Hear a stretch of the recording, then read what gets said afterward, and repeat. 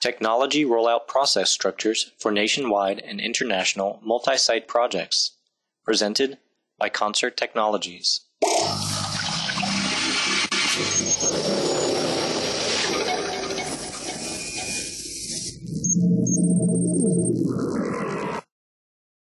This video will examine the first part of the technology rollout system, the process structure. It will provide criteria for evaluating the process structures used in the industry in order for you to choose the right structure for your nationwide or international technology project.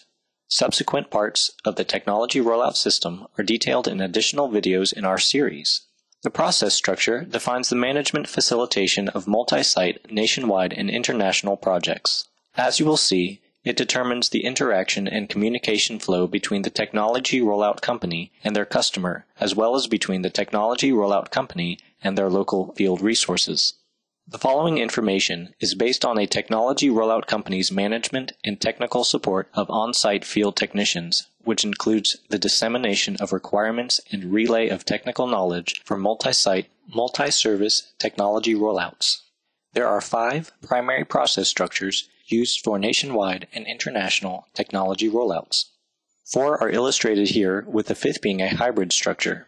The hybrid structure may contain various parts of these 4 structures and will have its own advantages and disadvantages dependent on its configuration. Each process structure is evaluated in terms of communication speed and accuracy, speed of payment, labor costs, manpower redundancy, and overall accountability of the rollout. In the first process structure, Centralized Single-Tier, the customer uses a technology rollout company that directly manages field technicians through a direct partnership. This allows for maximized streamlined communication flow and payment speed due to fewer channels of communication through which to travel. Additionally, labor costs are minimized since there are the fewest number of entities to pay. Manpower redundancy and overall project accountability are high because the technology rollout company provides complete management and support of the local field resources used for rollout services at each location.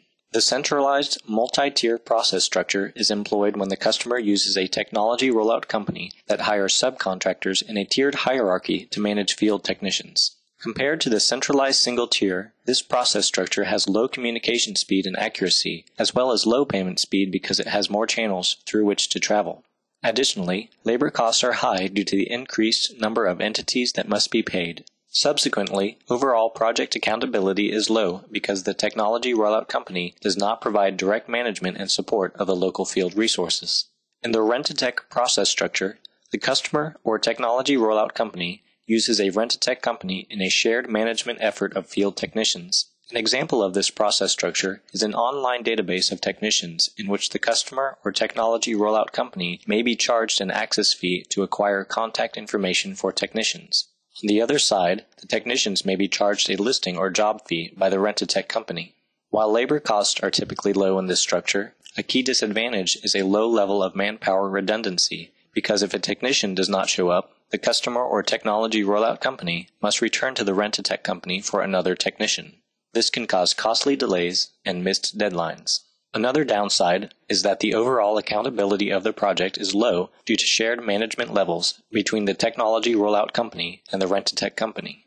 When utilizing the internal employee process structure, the customer or technology rollout company uses internal employees for project management and field technicians. In internal employee process structures, additional external local field technicians are likely to be required due to the number of sites, distance to each location, and costs associated with employing sufficient internal field technicians to provide nationwide or global rollout services. Thus, you can have high labor costs due to overhead and non-productive time associated with employing internal local field technicians. Additionally, there is a medium level of communication speed and accuracy, since often either duplicate or altogether separate processes are required for both internal and external communications.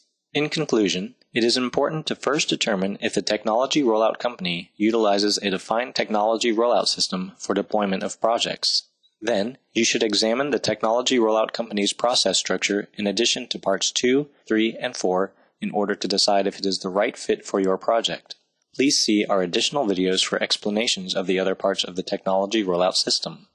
For more videos about the technology rollout system of methodologies in nationwide and international technology rollouts, visit us online at www.concerttech.com.